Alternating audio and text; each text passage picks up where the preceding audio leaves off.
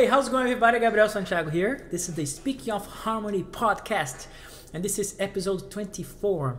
It's gonna be a nice one because you guys have been asking me for a while now, a bunch of you actually, insistently asking me to talk about dirty loops and their harmony and how they deal with harmony. So you ask, you receive, you shall receive. There you go. We're gonna talk about that today. Before we get into that, I want to remind you guys that I'm gonna be live tonight again in my regular lives. On Facebook and of course here on YouTube at 8 p.m. Central Time. So make sure to come down, tune in, and hang out with me, ask questions. There'll be you know interaction and all that. I'm gonna play songs, and you guys can ask questions and and interact and all that stuff, all the good stuff, right? So I can't wait to see you here tonight. Also, before we go, don't forget to subscribe to the channel. Activate the little bell to notifications. This is all my social media stuff. Give this video a thumbs up, it really helps. And don't forget to sign up for the mailing list. That helps a lot as well. All right, dirty loops, man. Wow, everybody asking me about it. Man, you gotta talk about dirty loops. You gotta talk about dirty loops harmony. Woo! I mean, I could spend 10 podcasts talking about dirty loops harmony, and it wouldn't be enough. There's so much there to cover.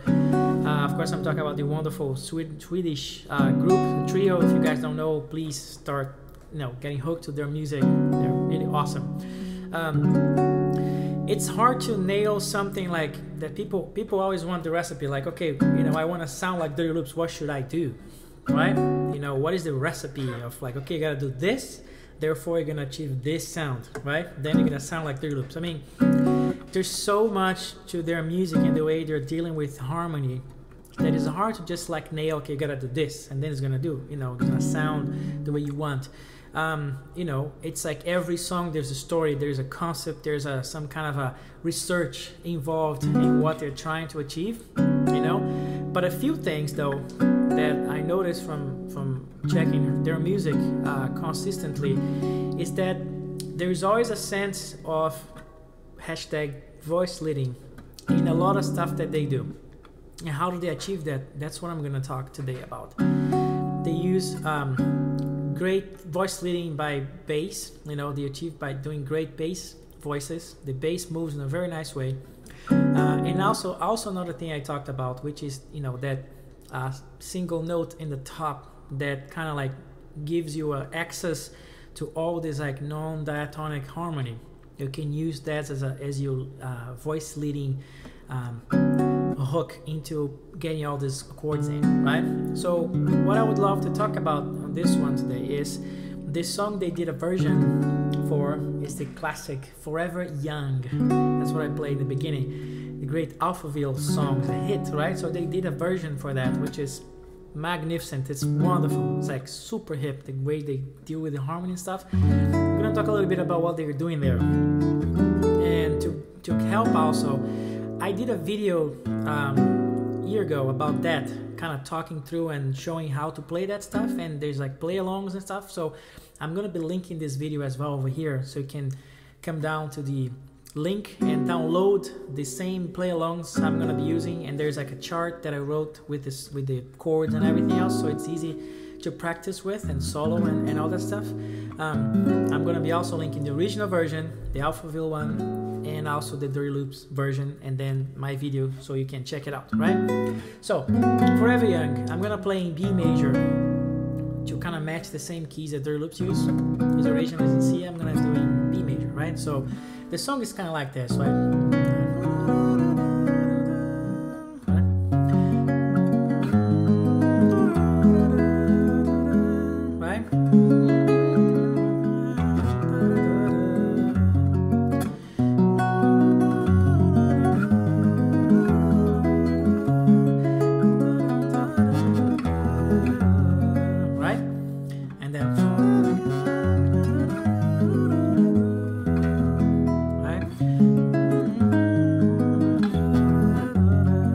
That's the song, right? So in this beginning, very tonal, 6, 4, right? Second. So what they did already was kind of take the song to like a minor region, right? So they did.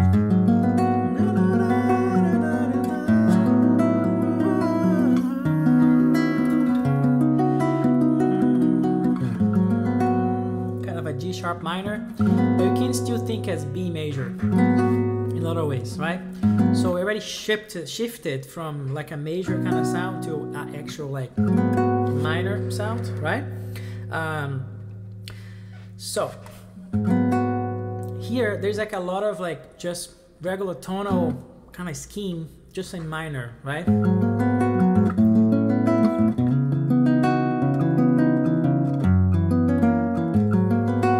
Just 6, right? It should be kind of an A major sound, but they're doing this, right?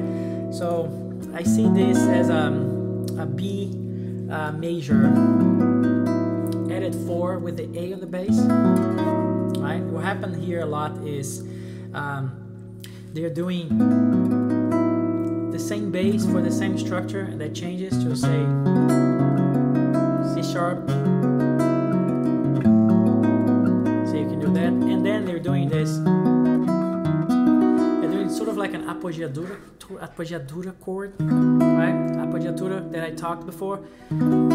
So this is like a bass is attacked and not part of the chord, and then resolving into the wheel chord, right? So that's like C sharp minor 9/11 with the bass on D sharp, and then resolving into C sharp, right? So the attack is sort of like extending that appoggiatura chord and then resolving, right? So instead of doing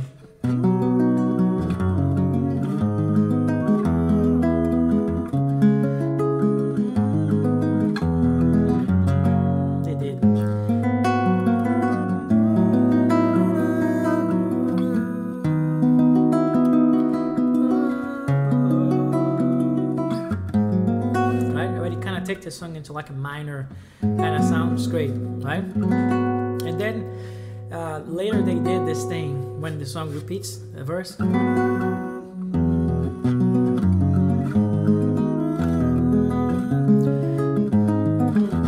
Instead of doing all that again or repeating what they did this. They did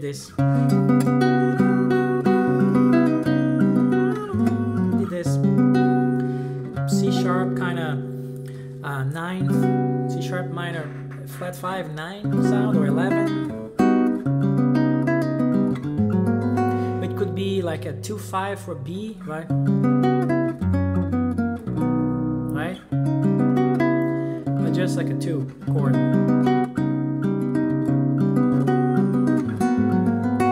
Let's go back.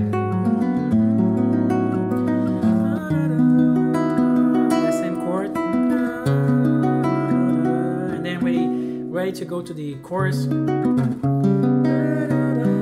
use the actual chord to go to where they want to go, right? So the cool thing about that part is that the like the chorus of the song is in the original is B major, right?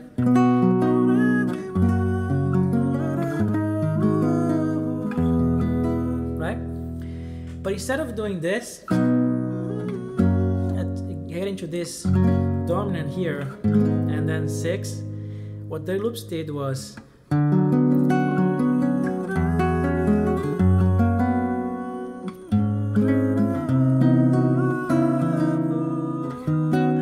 I'll play slow. So instead of doing, then I will comment.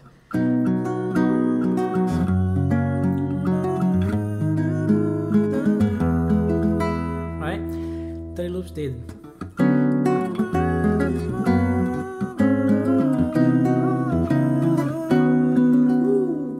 Super hit, man.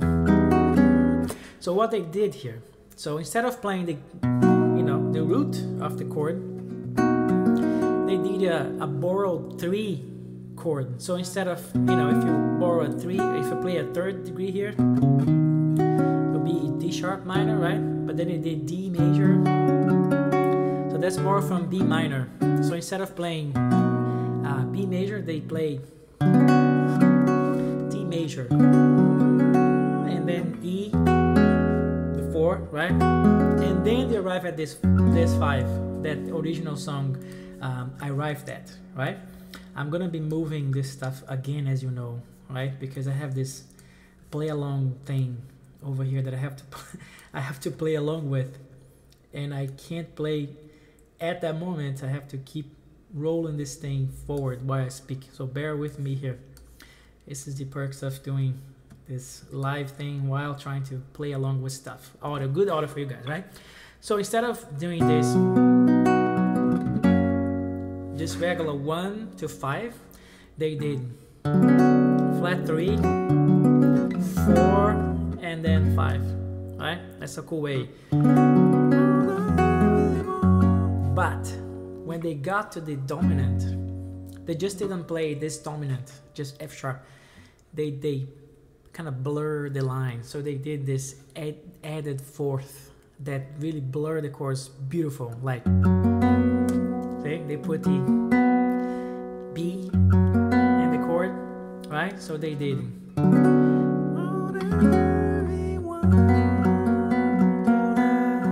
beautiful.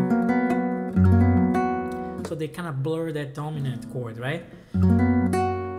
Right, and then what the song does is go to 6, 4, right? What you would kind of distill from what they did should be something like going into 2, right? Using a dominant and going to 2, right? And then this is just regular tonal, right? 1 with the third and the bass, right? So 6, 4, what they did, they should be doing this, but they introduced some other cool things here. So then this dominant to the 2nd degree, right? This cadence here, that's why you could kind of be inside that language, right?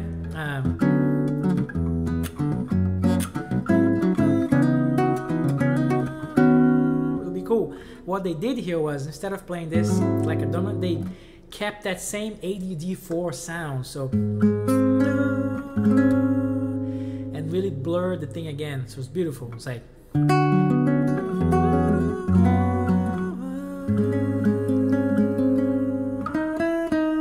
and then another bomb. Instead of arriving at the chord you expect them to arrive, there is another appoggiatura chord, beautiful, which is that C sharp minor 9/11, but with the C on the root, go half step down, and that becomes a C major 7 sharp 9 sharp 11. Woo.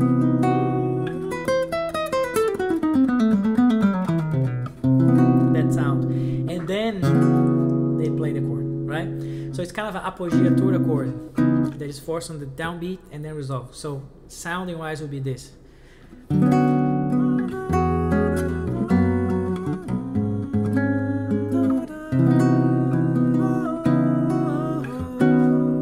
See? Instead of doing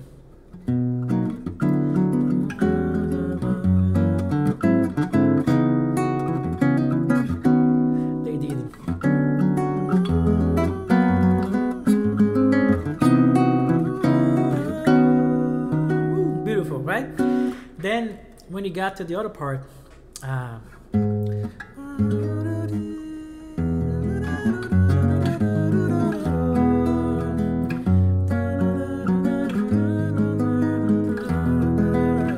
very tonal here in the original. So what they did here was going to the 4 to E, right? But not the E they're expected, because if in C, in B major,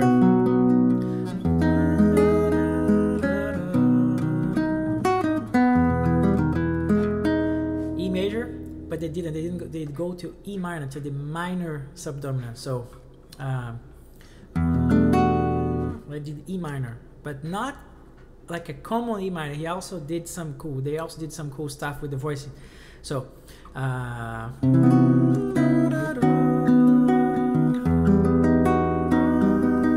did E minor major 7. And then I did this cool thing, swapping the major 7 for the 6, which is I already talked about, remember? Creating movement within the chord. Major 7, 6. They did this here too. See? Appoggiatura chord.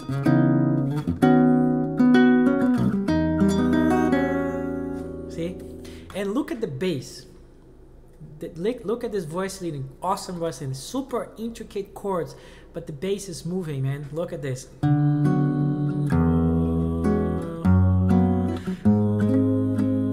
another cycle.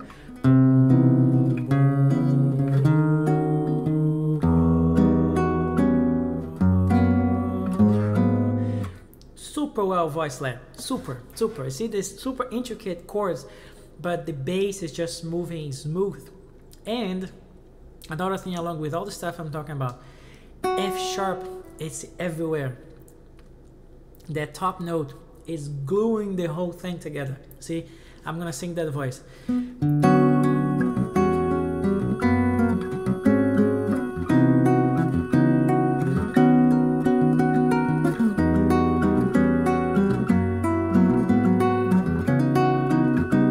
See, it's everywhere. This is one of the keys. This note is helping with the voice leading because you have this note up in there and the chords are moving underneath it, and the bass is also moving nicely, stepwise motion.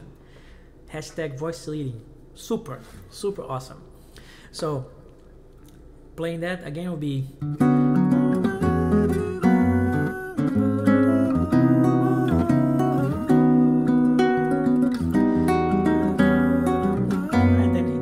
this.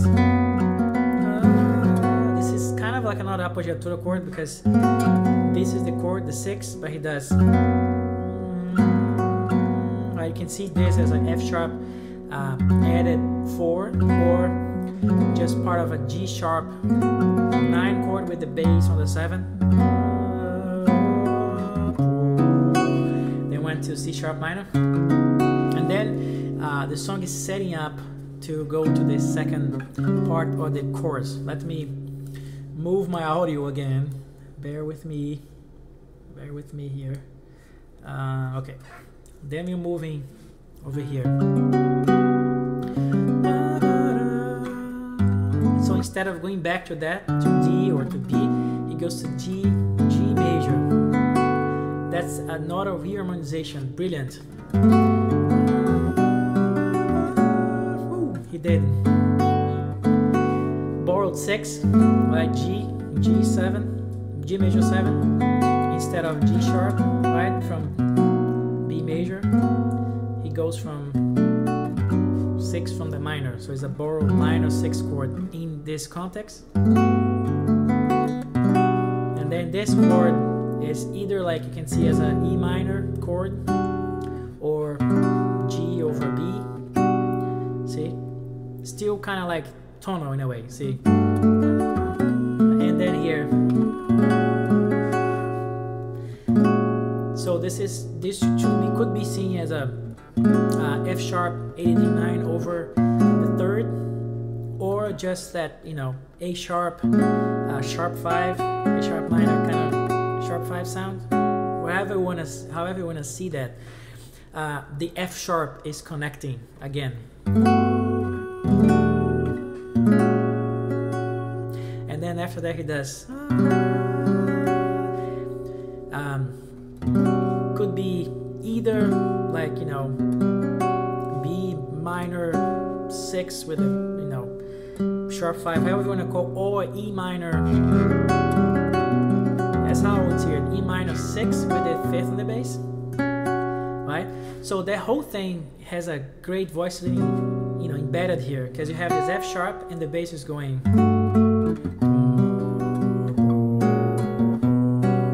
So you can create another, like a cool exercise right out of this thing, right out of the bat. Let me show you this. Bear with me while I can put this stuff away, so we can still play along, hopefully. All right, so we go.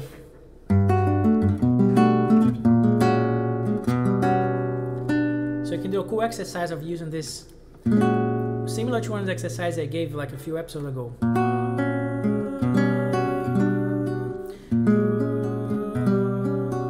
Right? They repeat that.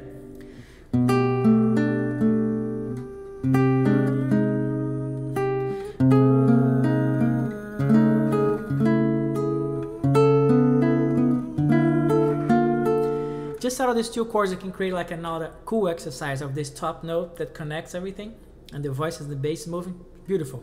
So, and he changes the melody here because he can go. So he does like a little. So he changed a little bit for the arrangement.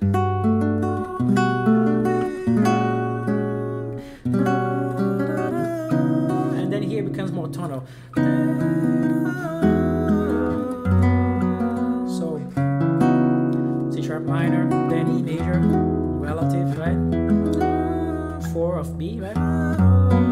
So another 5 chord that he puts the sharp, the added 4 to kind of give that blurry and not really be like making a statement on dominant chord like Triton and stuff. He's just leaving it, and then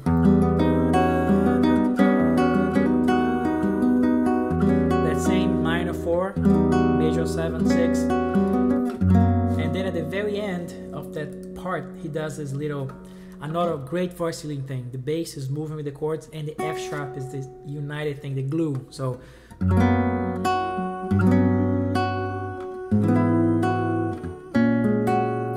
see the bass.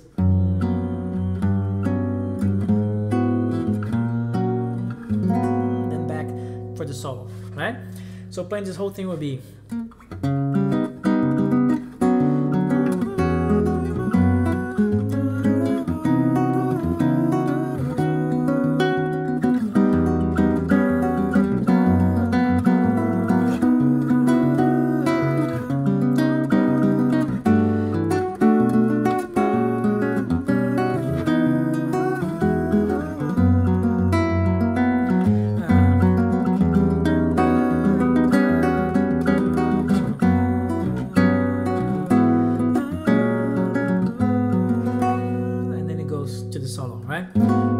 In G sharp again, right? Kind of taking the song, still keeping that minor sound. Beautiful, super different from the original, right? So that's kind of like what he does, what they do in this chorus. That's like really brilliant. And there's another cool thing they do at the very ending, after the solo. They put this like also this super hip progression. They do this thing after the solo. The song restarts here.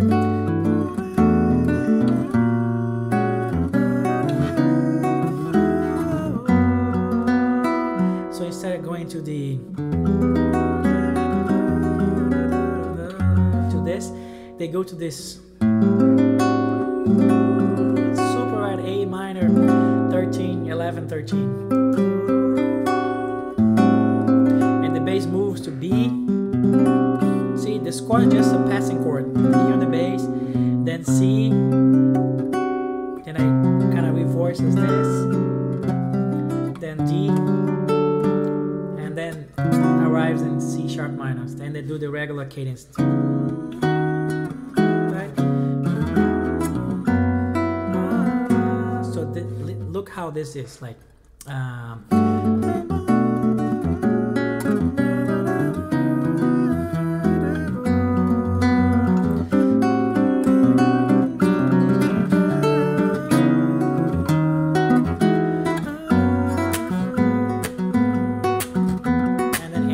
Super awesome progression.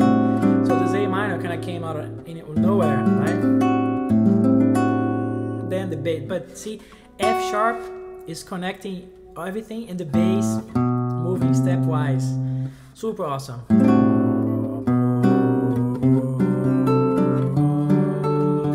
Then another cycle.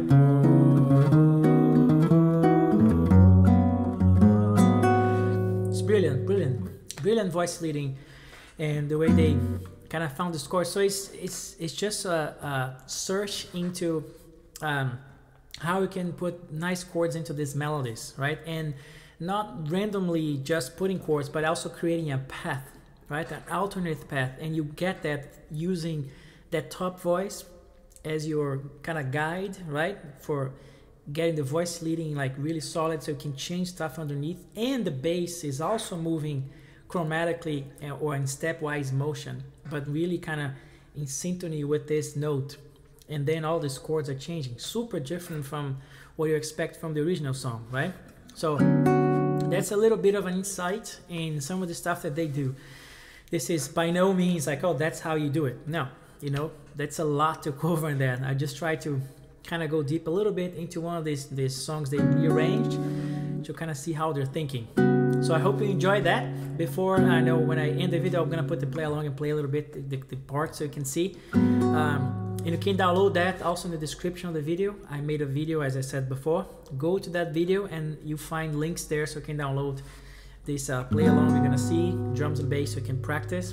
There's a version with me playing guitar too, so you just wanna solo or whatever. And also there's a little lead sheet so you can find and kind of follow the harmony.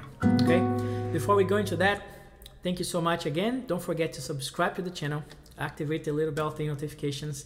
This is all my social media stuff, and don't forget to sign up for the mailing list. I hope to see you guys tonight at the live on Facebook or YouTube also, and YouTube at 8 p.m. Central Time. I'll see you soon.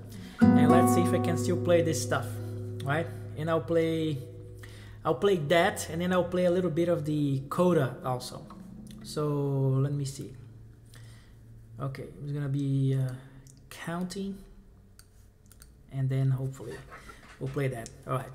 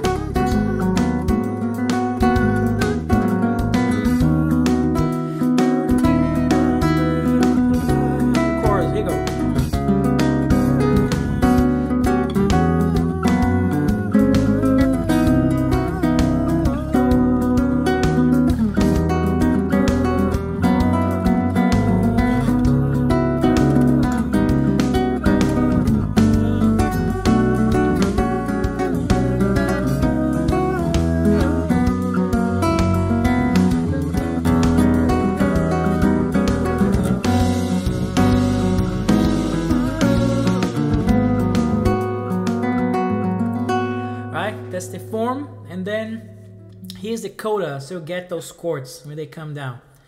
And then I'll say hi for today, and I'll see you guys in the next one for sure. This is after the solo, getting to the end of the song. There we go.